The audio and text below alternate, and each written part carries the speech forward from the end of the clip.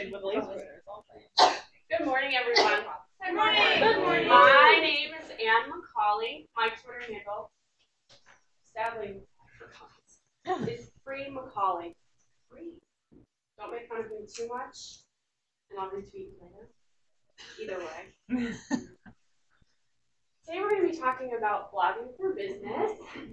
We're going to talk about why you can't avoid blogging for one more day, how to develop an editorial calendar, and also a formula for a blog post that people will read. And I've allowed some time for Q&A. But first, I'd like to know, who do we have in the room? Are we primarily solopreneurs? Entrepreneurs? Are we working for someone else? No? Yes? Are we blogging? Awesome. Wanna be blogging. Yes. Want to be blogging? Should be blogging? That's me. I recently had my website redone, and for the months that I was having it redone, I promised myself I was going to be writing blog posts, and I didn't. So between Christmas and New Year's, I'll be creating a whole bunch of content. Because that's just what happens. I blog for everyone else. I'm a freelance writer, and I write for other businesses on a variety of different topics. In 2010, corporate America laid me off, and it was probably one of the best things that ever happened to me. When it happened, my friend said to me, "What do you love to do?" And I looked at him and literally went, I'm not really sure. I said, "I love to go to work and get a paycheck every 2 weeks." And he pointed at me and laughed at me, and he said, "I'm laughing at you." And he said, "I know you better than that. Really, what do you love to do? Because now is really an opportunity for you to do something that you love to do." So I left, and I realized that for my whole life, I love to be a writer. So I come at this from the perspective of creating written word content. And as we go through today and hear some of the other speakers, we know that there's other types of content we can be creating. But for today, I love the written word. I decided, really flying by the seat of my pants, that I was going to be a freelance writer. Come on in. There's some more seats back there. Sorry. No, that's okay. Come on. We just got started. I realized that I had always loved being a writer. When all the other kids were doing poster board and glitter glue projects, I was the kid in the corner writing a 5-paragraph essay. So your first note is, blogging is really just a 5-paragraph essay, and we'll kind of get to that at the end and circle back. So why can't we avoid blogging? Why should we be blogging? Why should we either be doing it for ourselves, for our business, or on behalf of other people like I do as a ghost blogger? And really, it's for Google. First of all, Google loves when we're adding new content to our website. I'm by no means a Google expert. It sounds like perhaps you are. Maybe you could give us some insight into that. But I'm a Google expert. I used to work for GoDaddy, and it does increase your search engine optimization. Just to simply be adding content. If you have the same site that's been created at the same time, the same amount of content, the one that is doing more will get higher on the list than the one that has less. So just by virtue of changing my website, that's helped. And then by adding new content, that helps as well. And all different kinds of content, right? Not just blogging. Go ahead. Yeah, but the thing that I've noticed, and I'm sure everyone else is too, is that it's the quality of the content that really, really matters. Because, I found people have written wonderful blog posts and come back the second time and it's just, lousy. And I'm being nice about it. And so then you don't follow them anymore. So you really, want to make sure, I think, that your content is always consistent and good so that people stay. And that's a key word too, is consistent, new, and relevant. For sure. For sure. Because that's not always easy.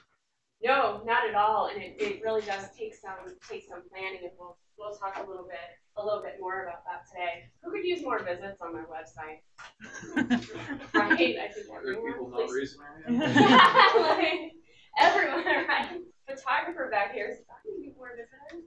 Right? So we can add photos of content to our sites as well. And we put those keywords and we write a nice story, or have someone write a nice story for us. So we can all use more visitors. Blogs on business sites, those are the ones that we're adding content to, results in 55% more visits. That's a really good picture, by the way. I do that. Jazz.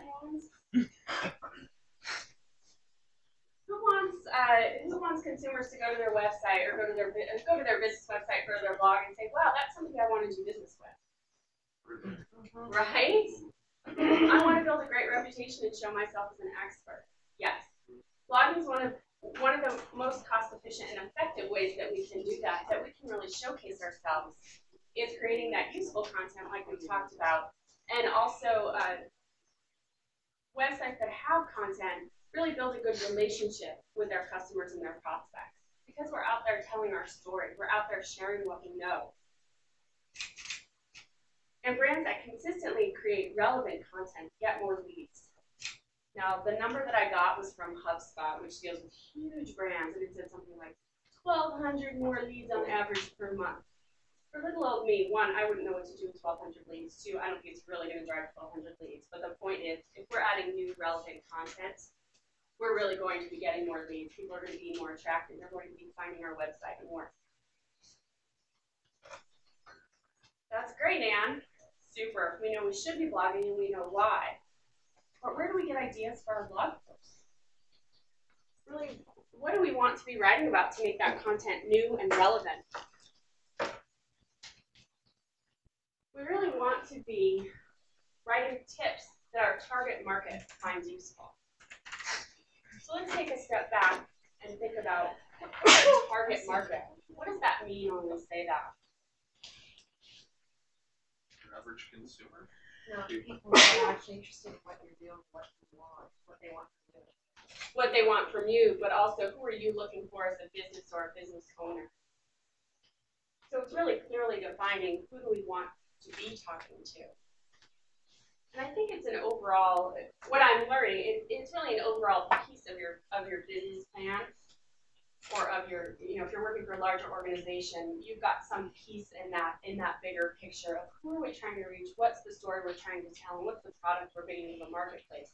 And on the other side of it is who's interested in what we're offering, for sure.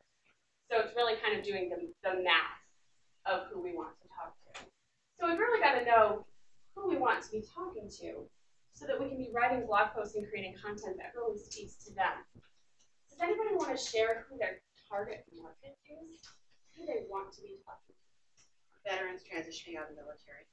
Fantastic. And what's the business or the organization that you're with? That's my own business, and I do career coaching and counseling, doing the resume and interviewing and networking and working with them. Wow. So what are the kinds of topics maybe that would speak to that audience that might not speak to another audience? Probably repositioning yourself from the differences between military life and civilian lives in corporate America, how to dress, how to interact with people, how to build relationships. And things like that. Kind of putting a spin on a generic career post. So that's where we get that relevant content, where we get that really speaking to our audience. So that's one of the ways we can create content. What are the questions people are asking you? When I was redesigning my website, I realized I started asking people what they thought of it.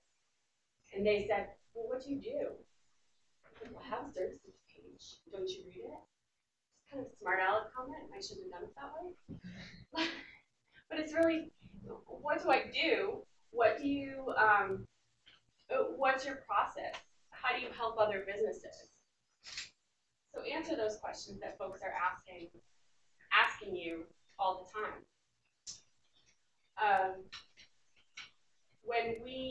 And I also like that because you can also pull out a blog post that answers one of those questions and send it to somebody. You don't have to retype that email. And say, here's a blog post I wrote about this.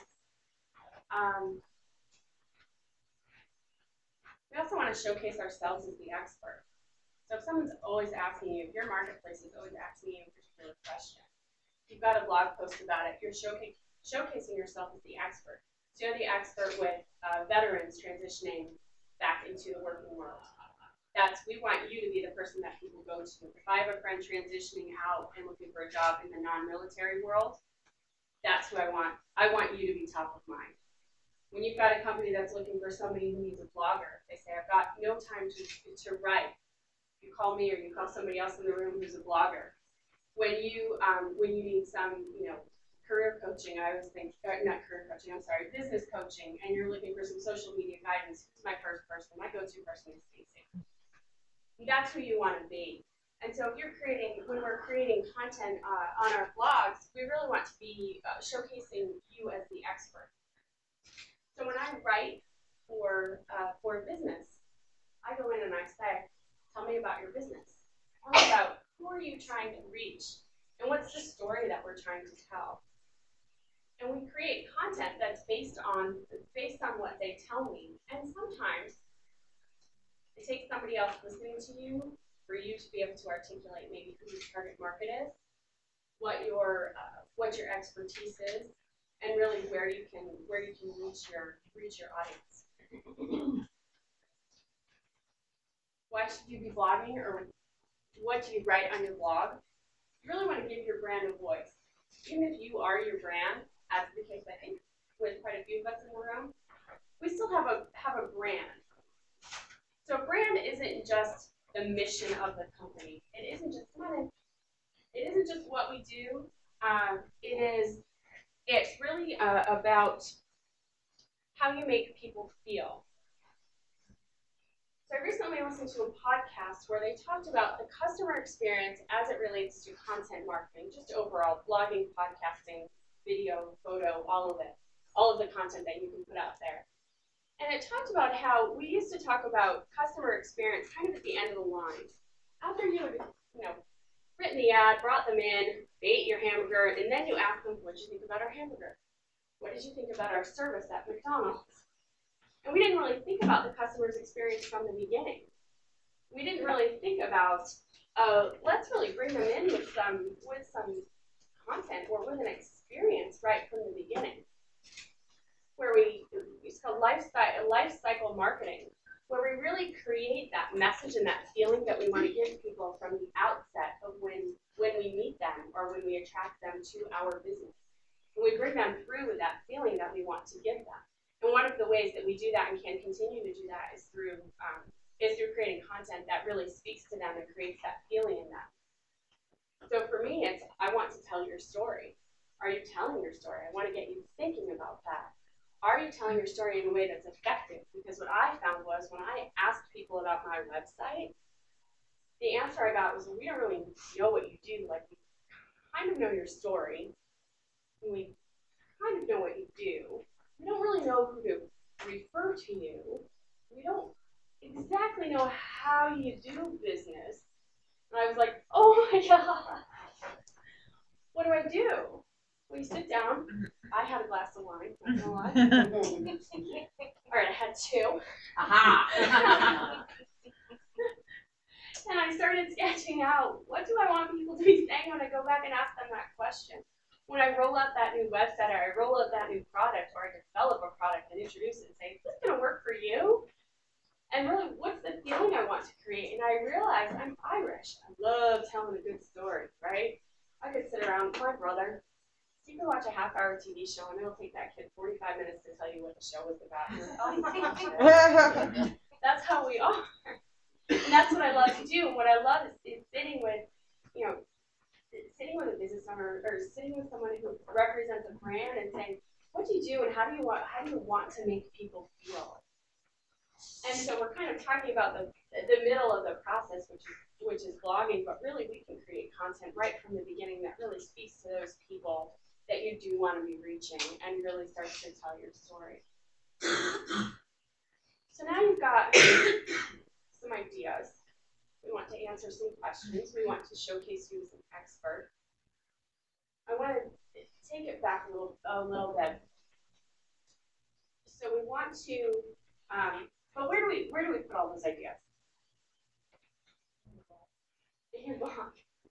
So I have notebooks. They laugh at me. They're like, why don't you use an app to track all of your ideas? I have an app I use. I like the peep. I like that you framed it as a They're like this, and I take out the paper. I'm like, I'm much faster writing. I don't know. I'm like, I'll put it in an app later. Pen and paper is the I original app. Yeah, there's something about writing it with a pen, right? Or pencil or whatever on a piece of paper. Yeah. More organic. Mm-hmm. I think I remember it more. Paper and pen, anybody else? Ha ha ha ha ha. That's 2000 and late. Oh. Somebody tweet that. So sad, but tweet it anyway. Oh. Yeah, right. So we know we've got these tips when we're sitting and talking to a client or a prospect, or we read an article, we go, that's a great idea, save the link somewhere, and I have this idea. I literally have pieces of paper all over my house. I have pieces of paper stuck to the wall with ideas. I have it, probably written on my hand sometimes, up my arm. I'm like, oh, that's a good idea. I have it in that app on my phone when my thumbs aren't too fat. So how do we organize it all? I'll age myself, and I'll be 2000 and late. I still use a spreadsheet, kids. I still use a spreadsheet. I'm just me by myself. When I was in the corporate world, I was an analyst. We used spreadsheets and color-coded and all this stuff, and so I still kind of go back to that because I think it's just a comfortable place, and we can talk about getting out of my comfort zone later, we'll have a coffee or something, right? That's where I am. My thumbs are not too fat to use an app. I'm just a little scared. I use a spreadsheet. If you Google manage your blog content for an organization that might be a little bit bigger, or you've got somebody else helping you, you've got some contributors, you've got other folks guest posting, you want to make sure everything kind of makes sense for where it's scheduled on your blog. You probably want to use something a little more advanced than my super cool spreadsheet. I do put it on Google Docs, so I'm not that late. So there are some programs and some websites that you can use to organize your content. The idea being, pick something that works for you.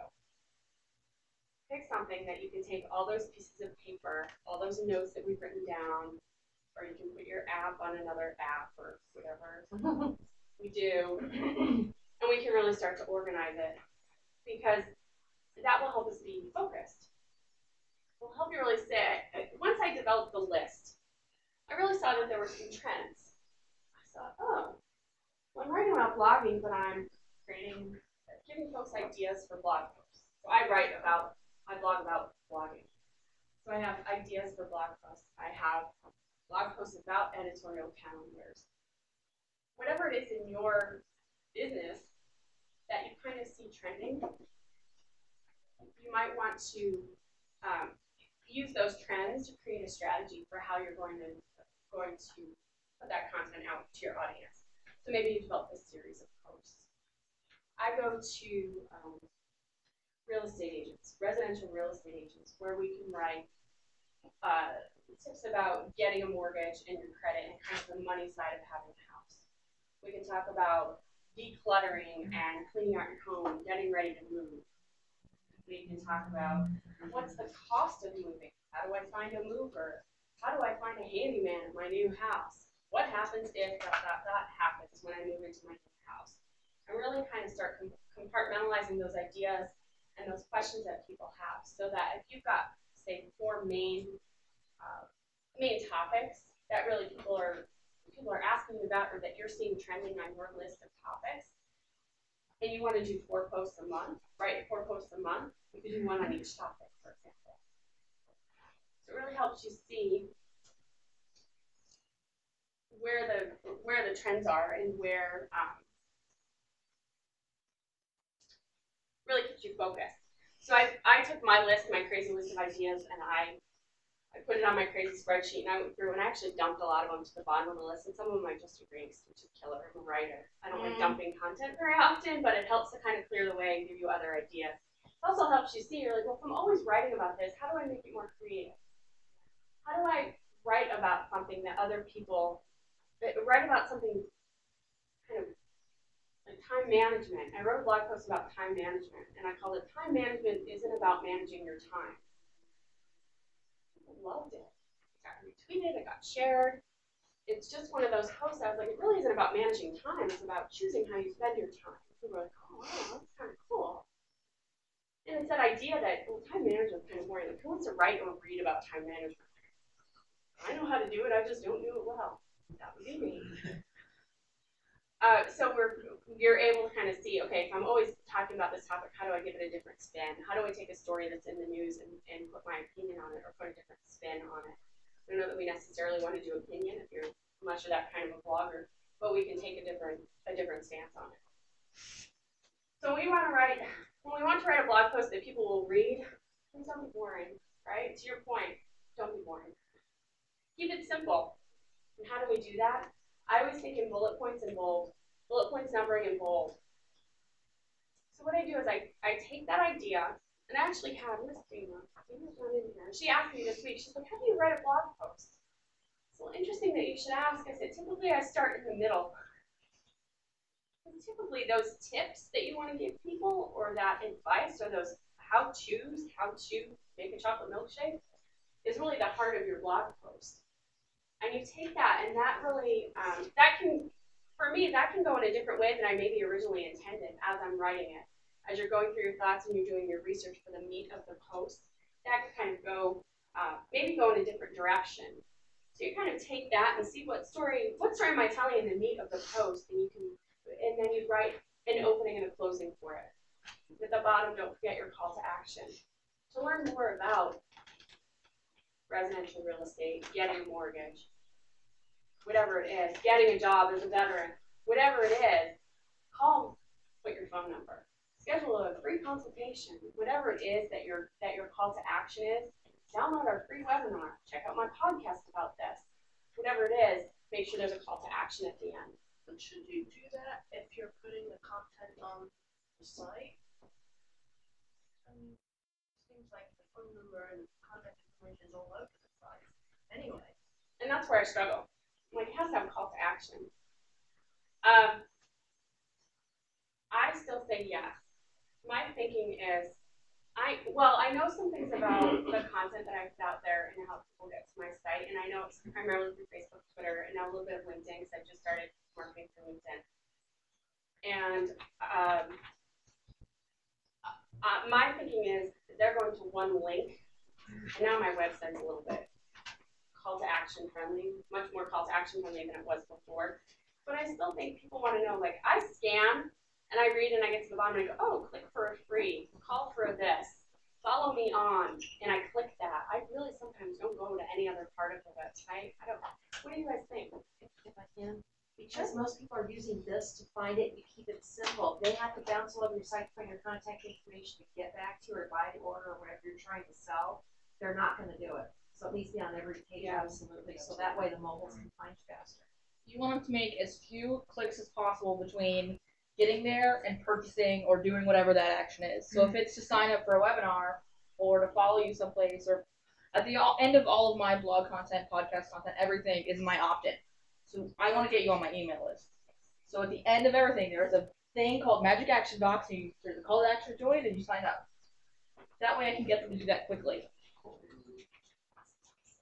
They're just a little bit bigger in scope. Anything that's digital, redundancy is awesome. You're backing up something important, you're putting out important information. Two of them is better than one. I think, that we're fast, that we're mobile, that we want to get to what we want fast. And so we do, and it might look kind of silly when you're sitting there on the computer looking at it, but yeah, that's really what, because we don't want to. I always think that, like, if I'm the consumer, I want to click to get your free whatever. I want to opt in. I want to love you on Twitter. I want to whatever it is. And to that point, so we've written a blog post. What do we do with that? I share on social media. Share early, share often. To your point, to do it more than once. Yes. Social media. And that's what drives traffic to my website. I'm curious now that I've had a little bit of a change and I've got some keyword action going on and a little bit more focus on that, how much organic traffic I'll get, but primarily it's through social. When you say sharing social media, do you actually go and like copy and paste the link into everything, or do you use something like RSS feed to just like auto post it?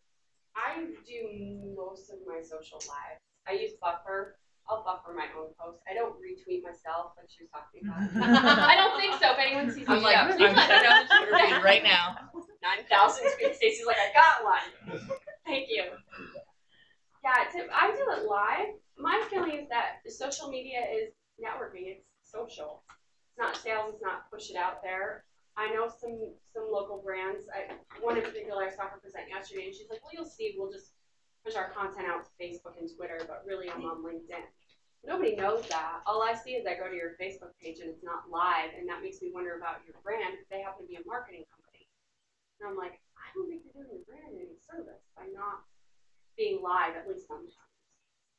I think that's more my opinion, but I also heard that this morning where she said you've got to be on there live at least sometimes. Also, using your content in a newsletter, you can take your blog post and use it as your newsletter message. You may tweak it a little bit so that it's a little bit more kind of like a letter to your audience, but the meat of your newsletter really can be from your blog post. I do that a lot for clients. I have a client who's like, I put out a new blog post, let's do another newsletter. I'm like, okay. And we kind of take the heart of this blog post and use it. Use to send it out. That's how we can refer. See, I got ahead of the class, my own class. That is, what else was I going to? There were a couple things that I realized last night, of course, in the middle of the night. Do you ever have those moments where you're like, I forgot to put that in there? One of the things I'm starting to use on my blog, I have a WordPress blog. I'm using Yoast, Y-O-A-S-T, as a plugin for SEO. Okay, people are shaking their heads. I'm at a tech conference, so that's a good thing. Right? All I know is I find my keyword, I wordsmith it a little, and I make sure the little light on the side is green. And if I add a picture, if I add an image, I use all those keywords in there too, and it still stays green. So it's all good, right? Right? I love Yoast. It's so simple. Like, even I can use it, and I'm really not. I don't even know where to put it. Yeah. What's a platform you use for blogging? WordPress. Yeah. And did you use Buffer to send over to your social media? I use Buffer. I use Hootsuite sometimes, but I really love Buffer. Tell her that. I love Buffer because I can be reading a blog post and you hit that little symbol, and they're like, oh, you can buffer it. And I have LinkedIn, Twitter, and Facebook set up so I can pick which platform I send it out to. And to your point, I don't send it the same message to all 3 platforms. Like, I want to hashtag the Twitter stuff.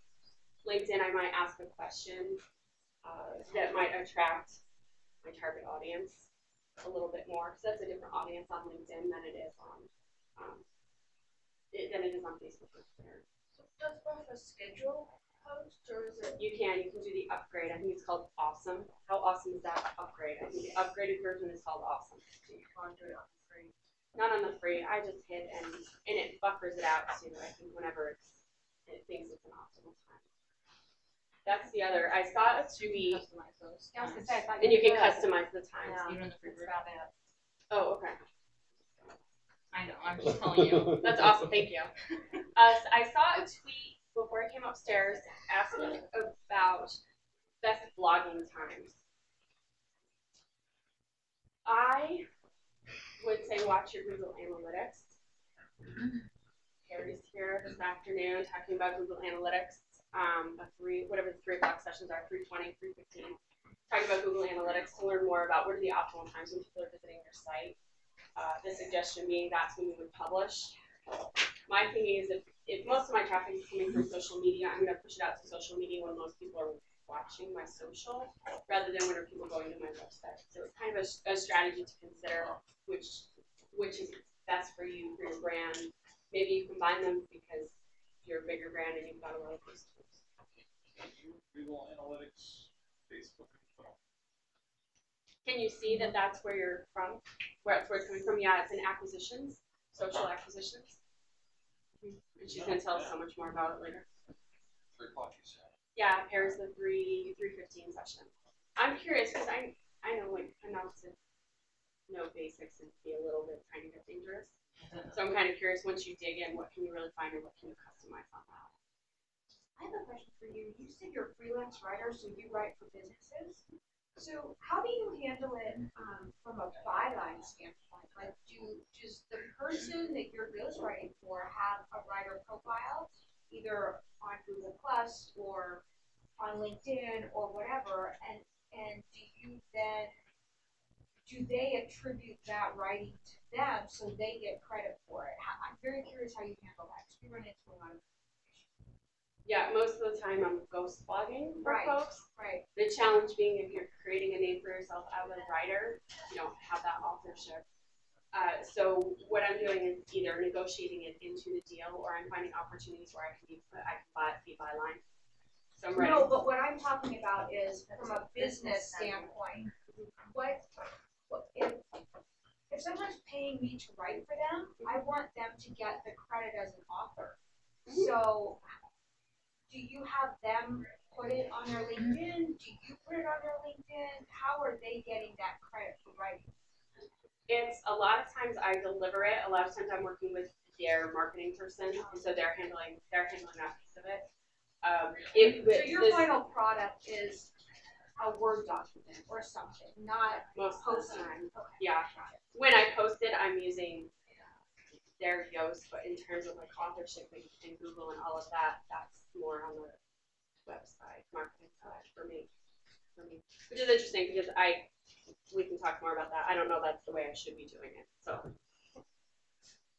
I'm curious, when you decided to present on this, why did you not want to show us your blog? because my site was under construction until 5 days ago. Ah, that's a good answer. Have you found that there's an optimal number of days per week to be blogging? I mean, trading off between like all your other commitments in life and your content generating for your website. Like I had somebody tell me you should be blogging 5 days a week, you know, the weekends off. And I was like, Well, my thinking on that is, what's the quality of those posts and how long are those posts going to be? I'm not going to pump out 5 200-word blog posts that, if they're relevant and useful. It's debatable as we see and as we hear. My feeling is that if you're a content creator, should I be blogging 3 times a week? Probably.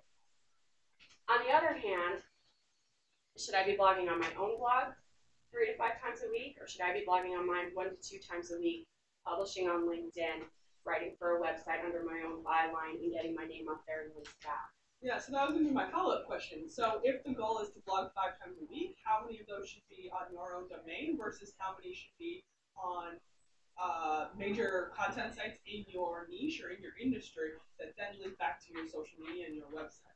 The trend is probably 1 to 2 times on your own, and if you're going to be blogging that much, also to be having it on, to have your name out there on other sites and get those links back. Not even from a technical, for me, it's really from more of a business perspective. I want my name out there more, and because I do a lot of ghost blogging, I don't have a ton of bylines, so it gets me bylines and links back. However, so I think there's 2 kinds of bloggers. There are bloggers who blog for marketing purposes and to get Google to see the site. Those are not real bloggers. Those are people who, Keyword bloggers? yeah. Then you have the people whose business is the blog. Like I follow a blog. It's really awesome.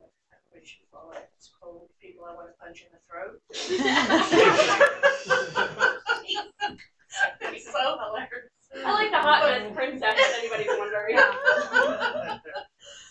But she's very, like, her business is the blog.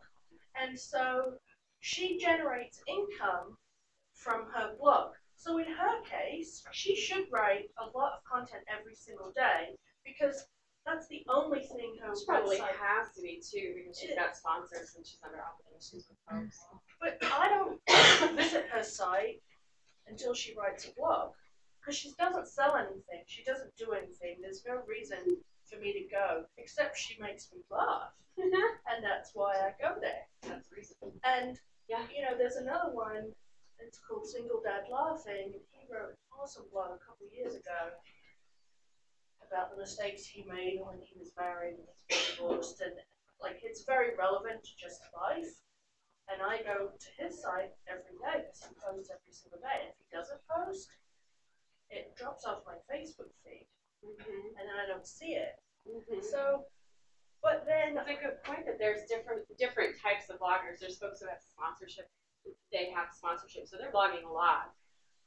There's folks who are blogging for their business, which is really what we're talking about, is to establish yourself as an expert, to offer tips to your audience. And then there's folks that are, I call them the keyword or SEO bloggers, where it's keyword rich.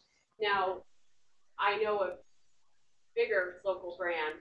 It's not a marketing company, and they have a combination of those folks. I actually write their non-keyword kind of posts. I get a keyword sometimes, but what I write for them is about local events, or they're an HVAC company. I write about clean air, how to have clean air, natural ways to treat your allergies, the kind of fluffy stuff that as consumers we would read.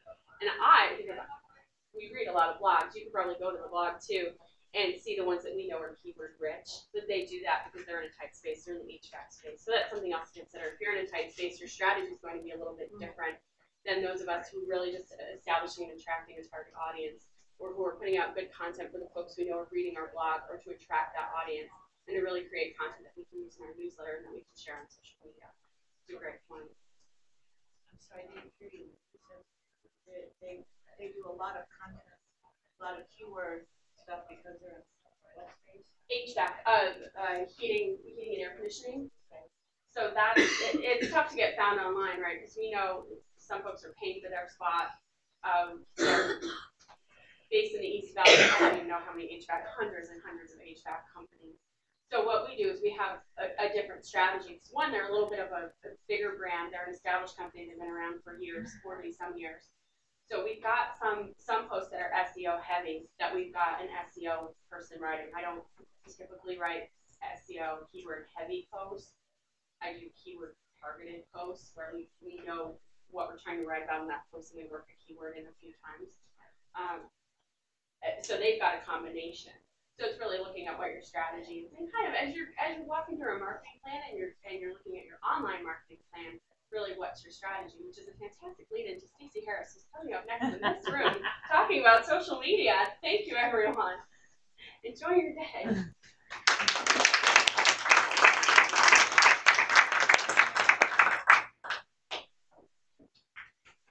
I knew I could segue. I was just waiting. I was just waiting for the opportunity. You don't all really have to stay. You're allowed to leave. Yeah, you can go whenever. Yeah. Oh, nice.